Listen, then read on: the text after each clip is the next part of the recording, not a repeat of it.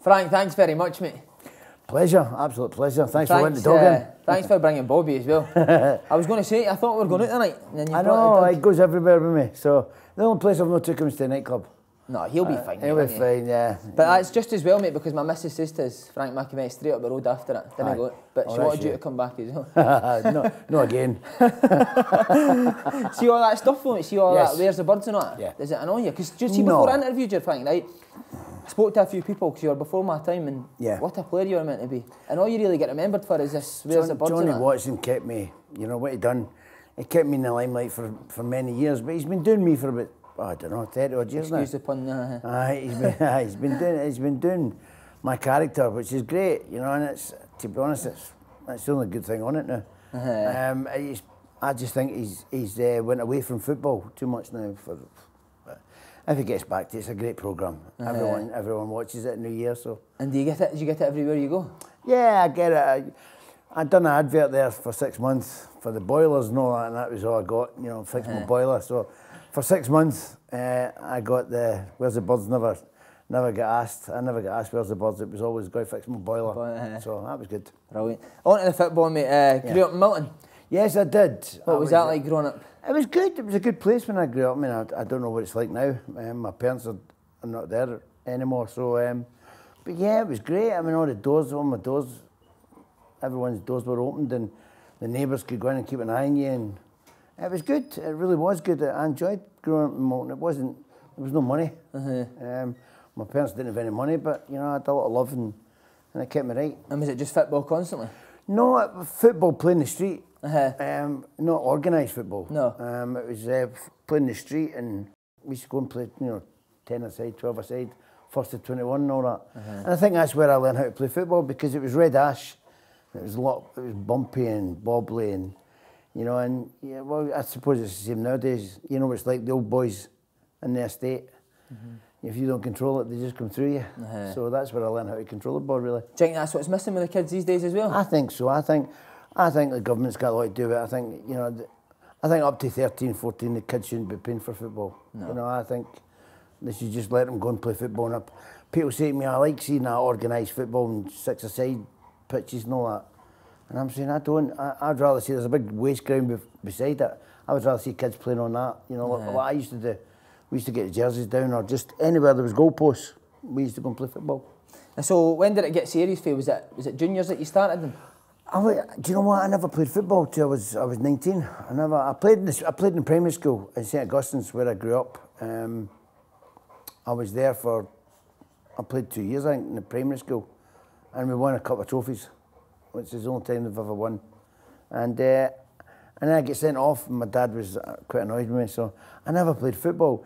And in the days back then, everyone played Saturdays, like juniors, amateurs, juniors, professionals, all played Saturdays. So I never played football. I used to go and watch Celtic every week. Right. That was all I done. Home and away, and my dad, my uncle, so it was really good, you know. So when did it start? When did you start playing then? The Celtic game, you know, before the underground heating and all, the Celtic game got cancelled 1 week. And I'm walking through Glasgow, and some of my pals were there. And they asked me to come and play football, and that's what I did. I went away and played. The manager was going to get me a couple of beers after it. So that was a cool one. That was my first pay, without telling the tax man. That was my first. I was easily bribed. So yeah, it was good. And then after that, was it Celtic Park? Gave it up? No, I gave up. I played, and there was 5 scouts watching the boy that I was playing against that day. Right. It was a team called the 200 Club. And I played a couple of games, but that day there was 5 scouts watching this boy. And I had no bad game, so they were all wanting me, and junior clubs were wanting me to sign, and professional clubs wanted me to go on trial. I went on trial with Partick Thistle. Bertie all told me I wasn't good enough. We 10:30, didn't you? You're not good enough. Brilliant, you're not good enough, son. You'll never make it. And that's when I realised that I was going to play football, because I knew I was better than the team I had. I knew. Did that spur you on, him saying that? I did. That was my kickstart, if you know what I mean. So what was his reasons behind that, do you think? See, I was like a swan vest of match. Honestly, I had ginger hair, and I was so thin. But you know, you can. It was one of them. I went to St Mirren on trial. Played 1 game, good game, and then I played against Milton and get sent off. And I thought I'd blown it. And the manager, Jim Clun, at the time says, we knew you had the ability. we didn't know if you had the bottle, so for some reason when I get sent off, that was just the reason they signed me. So because I had the heart to play professional football. See playing in the juniors? Because I think Kenny Dalglish and that got sent into the juniors as well. Do you think that's something that could still happen with the younger kids? Is it toughen you up? It toughens you up, but can you imagine the boys playing nowadays? You know, they'd be like, I look at the pitches, and some of the pitches I played on, they wouldn't even train on it now. So I think it's wrong. You see a lot of kids coming in now with Ferraris and all that, and you think, where's the motivation? You know, I don't get it. They're giving the money to the kids, and the boys think they've made it, and they're not anywhere near the first team, which I think's so wrong. I don't know how they would get around it, because there's that much money in the game now that people are just saying my agent will move me, which is wrong. You know, I think football should be first and foremost, and then the money takes care of itself. I'm a great believer in that. So signing for St Mirren, first thing you done was fix the barnet, wasn't it? Fix the barnet, my first wage, yes. That's got more highlights than sports. It's got more highlights. People say, what's the highlights? And I say every month. So what was it, ginger before? I was ginger. I was like a swan vest a match, honestly. So what, the first pay straight and get the hair done? Aye, it was straight in, got it done, and it was curly, and I tried to get it straightened, and usual crap, but it was good. It was, you know, if they'd straightened us back in the day, I'd have been a lot more damage than what I did do. See, coming up, see if you came up in an academy or not, did you think it would have took the sort of player? I would have made it. Do you not think so? Why not? I think so. I think I'd have had the attitude, the right attitude to do that, you know. I've got a lot of respect for people, but I see a lot of people in football that are arrogant, ignorant people, and if one of them told me to go and do something, you know, she gave him as my boot boy, and he was great, and I used to give him money and all that, and all the boys used to love it when I was at Celtic, because they were having a night out, and I used to give them 50 or 100 quid or something. I'd go, right, go and have a good night, boys, but tomorrow morning, I want to know everything about it and all that. So I'd sit there, me and Grant, you know, I'd be sitting waiting for the stories, and it was good. Brilliant. And the boys loved it, you know, because you've got to treat them with a bit of respect. But I'm a one-off. I don't know if there's many players that would, you know, there's a lot of arrogant people there and just fling stuff at the boot boys. And if I'd have got one of them, I'd probably flung a boot back at him, you know, so I might not have made it. So how was it in St Mirren going into your first professional club? Was it brilliant? The boys tough on you, or was it? Oh, aye, tough on. Jimmy Bone was horrendous on me, but I didn't realise he was teaching me, you know, and because I'm not the biggest player, and I always wanted to play up front. I was in midfield for 3 years, 3.5 years, and I said I want to play up front because Frank McDougall and that wouldn't do anything in the game, but he would score a goal and he would get the headlines, and I thought I want them. I'd get a wee bit at the bottom, Frank McAvennie, man of the match, and I'd be like, no, I want the headlines. So that was it. And Jimmy was teaching me, and he was good to me, but I didn't realise at the time. In the days, some of the boys went out their way to teach you and give me a bit of knowledge that he had, you know, because Jimmy wasn't the biggest player in the world, and he used to teach me how to jump before the defenders and all that, and get up and stop waiting for jumping and all that kind of stuff. And you don't realise it, you know, it's invaluable. Wee hidden gems. You don't get that as well anymore. No, it's the older players helping younger players, eh? No, it's no, you don't get it, and it's wrong. That's what I think's a big thing about the reserve teams football. You know, when I was coming back for injury, if I played in a reserve game, the boy that I'm playing outside, you know, I learnt it when I played with Jimmy Bowen and people like that. They teach you learn so much in one game, more than what you ever do in a season with under 20s or something, you know, because these boys have done it all, and they're teaching you how to make moves, and, you know, and when to go and when not to go and all that kind of stuff. So, yeah, it was invaluable. But one of my first things that Jimmy Bowen taught me was don't put Raljacks on your nuts.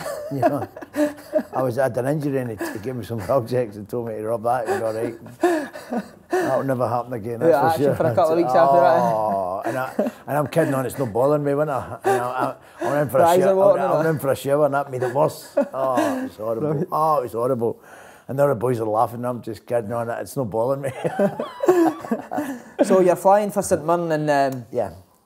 See, when you're a boy for Milton and you hear the Hammers are after you, were you getting told up thinking it was another gang? The biggest problem for me was playing for St Mirren and going to Celtic Park, because that was where I grew up, you know. And it was so surreal to go there. And I get told that Celtic were going to sign me before West Ham.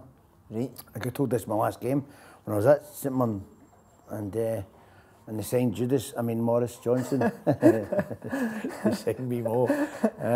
Davy Hay it was, but I got told it was my last game for St Mirren, and it wasn't to be. And I went down to sign for Luton, and thankfully the chairman of Luton slapped me in the back of the head and says, "Welcome to Luton, Macca." And I thought, who was this guy? And it was the chairman. And it looked amazing. I thought, nah, I'm not training for him, you know. Oh. So thankfully, and then when I walked out, St Mirren says that West Ham were interested, and I didn't know anything about them. So if I'd have signed for Luton, I wouldn't have known about West Ham. So there was no. Were you a bit worried about moving away from home, or was it London at a canter? No, it wasn't London. It was just me. I wanted to challenge myself. I had 5 seasons at St Mirren, and I was ready to move. It was, you know, I could have stayed at St Mirren and just, you know, played myself out here. But I wanted, when you're playing well and you want to challenge yourself against the best, and the best was in England. And after Celtic, now it came in for me, I wanted to challenge myself against the best, and it was, at that time it was all the top players down there. So I went down to England, and it was great. I loved it, you know, I just loved everything about it. Did you go down on your own? I went down my own for the first week, yeah.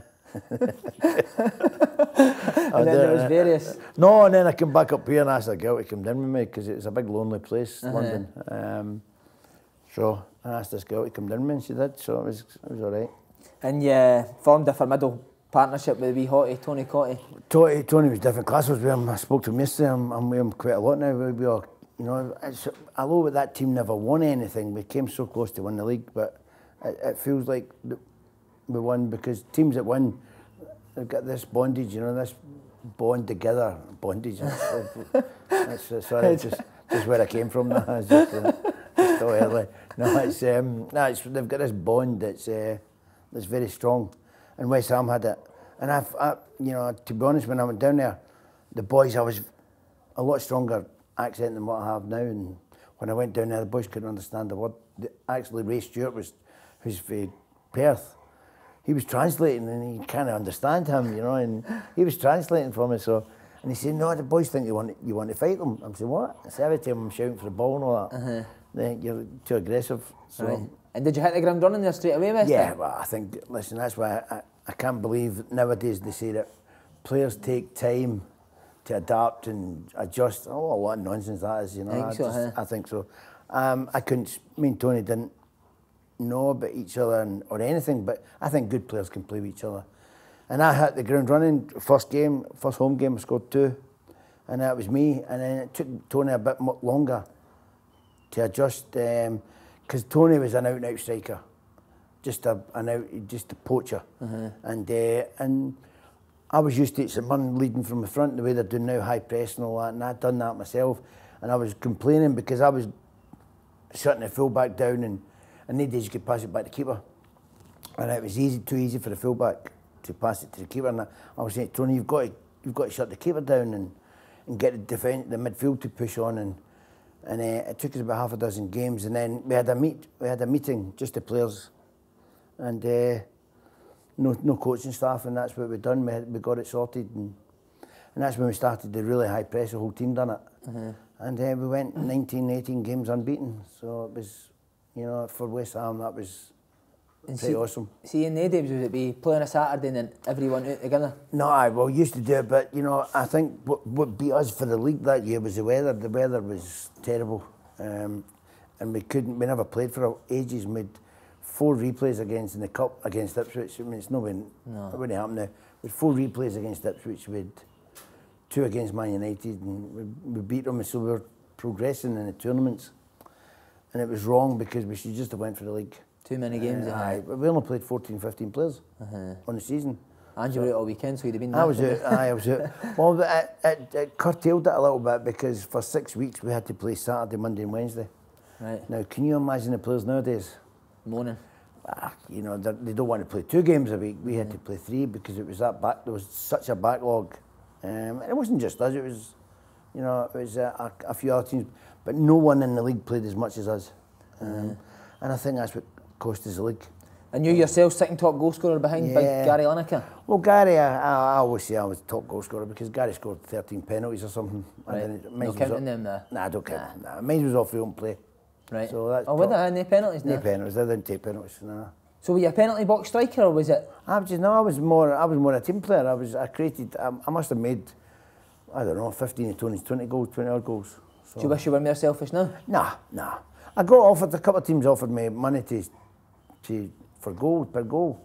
And I said I couldn't take it because I started being greedy and all that, and it would take it away from me. I'm not that kind of player. I'm a team player. How did you find the step up for going from St Mirren to the Premier League in England? Was it a big jump? Nah, not really. It was pretty easy. Was it? To be honest with you, What, playing with better players now? Do you think that playing with better players. I went down there, you know, the first day of pre-season training. They got the ball out, and I was waiting, and I thought somebody was filming it for a laugh, you know. And in the days, a big programme was Jeremy Beadle, you know, and I thought he was in the cupboard or something because I'm saying in Scotland you don't get the ball for 2 weeks. You don't get near it, you just run. And they said, no, it's all right. And it's amazing how much you lose your touch in your holidays. And that's what we've done, just passing it, and we get the ball out, and he said, don't worry, you run in the afternoon. And it was good. In the days you still ran. But it was great for me. Everything was football. 2 touch. We stopped the ball, it's a free kick to the other team, and every day it was just relentless, and it, you know, and it's brilliant. It was great for me because that's the way I love playing. St Mirren were a good football team, so I was educated well, if you like. So it was, and of course when you get down there and start scoring goals, everyone loves you. And that's what I was going to say. The fans down there are fanatical, didn't they? Yeah. Brilliant. I was down there on Friday night and they were all singing. There was about 300 people and they were all singing my name. It was great. Was it at West Ham that you started to get this sort of celebrity status? Because I think it was Terry Wogan you were on, wasn't it? How did that come about? There was no TV there was no TV coverage, so I scored 14 goals or 15 goals before the TV came back on. They were arguing over about 60 grand or something. It was embarrassing. So, you know, and nowadays it's like people go, what? I said, yeah. It was, I don't know what it was, 100 grand. I don't know much what arguing over, but it was something stupid. Right. And they did a lot of money, obviously, and the first game back was us against Man United, I think it was. Right. And what about the Terry Wogan thing? Were you on? Did you go? Well, that's the reason I went on it, because I was just about to make my debut, and there was no TV. Nobody knew who I was or what I looked like. And West Ham fans did. But you know, it was they stopped somebody on a bridge, you know, and they were saying who's the top goal scorer in the Premier League or the First Division. They saying, oh, McAvennie and all that, and can you pronounce my name? And they saying, what does he look like? Big guy with a beard and all that. Nobody knew what I looked like. So could you, in London, could you go out without getting recognised? It was great. Was it? Brilliant, yeah. Then we were on Wogan. Wogan changed my life. Right. Overnight. Just changed. There was 23 million people watching the programme, and it was on a Friday night, and the manager let me go on Wogan. I was on with Dennis Law, who the people compared me with him, you know. I never really reached Dennis' heights really in football, but to be fair, Dennis stayed in a Friday a lot more than me. No, I'm only kidding. Only joking. No, it was good to go on with Dennis because I knew him and it was good fun. He presented me with Young Player of the Year and all that up in Scotland, so it was good to go in there and we had a laugh. To be honest, when I look back on it, I've got a Cartier suit on, grey Cartier suit. Cartier tie and shirt and shoes. Oh, I look like an absolute pleb. But I thought I looked great. Good fun at the time, yeah. I thought I looked great at the time, you know. So after that, is that when... Well, actually, that was on the Friday night. I played on the Saturday. The Sunday, my mother was going to Australia. And she had a 4-hour layover at Heathrow. So I said, I'll come meet for a bit of lunch. So I went to meet her and I walked in the airport and it was just all the old ladies wanting photos and get-offs, autographs. And it was incredible. That just overnight... You know, because a lot of football people knew me, but the rest of the world didn't. And because of Wogan, you know, it was 23, 24 million people. It's a big, massive machine. So it was good. Was that after that, when you started getting celebrity pals? Was it Ray Winston you were quite pal with? No, well, Ray was a big West Ham fan, you know. He was a big West Ham. Russell Brand was his hero as well. And, you know, it was good. So would you go out with Ray in that on a Saturday night? Ray was nuts. He's a big hoose. He's Essex boy. Good fun. Was he? Any other pal celebrities that would be there? No, Danny Dyer. No, I know Danny. I know him. I know Danny and Tama Hussein, and I know quite a lot of the boys. It's good. How much did you enjoy that, living down there and doing well on the pitch and then these guys are all the same. They're all good pals, you know. It was good. Good fun. Was it around that time you were pally with George Best as well? George with the same agent, with the same business manager, Bill McMurdo. So when I went down there, George actually looked after me. Wow, that's dangerous, isn't it? Dangerous. It explains a lot, though. It explains an awful lot, but it was good. It really was. It had a great place in Dover Street called Blondes. Don't need to say anymore. It was brilliant. It was great. It really was. Beautiful restaurant and wine bar. It was good. Would you change anything now about going out all the time? I had a night out in Colchester once. Never did that again. I've been to Colchester, I understand. So, doing well for West Ham. And yes. So why leave? Just for the pool of Celtic? Celtic, yeah. When did you first hear of it? I'd signed about three contracts for West Ham and no money. Right. I was getting rises, but I wasn't getting sign-on fee. And I'm saying, like, you've got to get a sign-on fee and I've got to do this. And it wasn't to be. And he just said to me, Celtic's in for me. Is there no way you were staying after you heard that? Were you desperate to go? I was Celtic. I love West Ham. I absolutely loved them, but Celtic was my club. And I knew it was going to centenary year. And I knew that they were just knocked out the League Cup, so I had a wee bargain until with my agent. So, yeah, it was good. I thought I'd got what I wanted, but I never get paid. But it was all right. How come you never got paid? Actually, there was a deal done with Celtic. That was the reason I left. I thought when I signed for Celtic, I thought I was there to my career finish, because that was my club. It wasn't the board of today. It wasn't the Celtic as today. It was the old miserable sods. Remember, you know, the Kellys and the Whites and all that. You know, I'm not going to get too much into it, but they promised me money and I didn't get it. Wow. So basically, I came back for a lot less than what I was getting in England. And was it only the pool of Celtic, or did Big Billy have something to do with that as well? Billy was my idol, and you know, and I knew, you know, I knew it'd be great for my dad and my family. So the proudest moment ever in football, people say, what's the highlight and all that, but the proudest moment for me was my debut at Celtic Park. When I looked up and seen the directors' old board moving and let my dad and my uncle sit in the director's box, because they took me everywhere, you know, and so that was magnificent for me. Brilliant, eh? How was Big Billy as a manager, was he? Brilliant, great, absolutely adore him. Find me every week. I was always late on a Monday.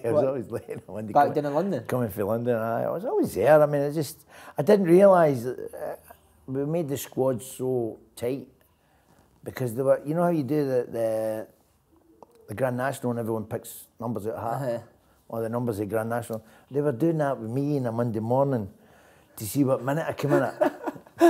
Because I was always late, so somebody had won, somebody up to 30 minutes and all that kind of stuff, all the players. So.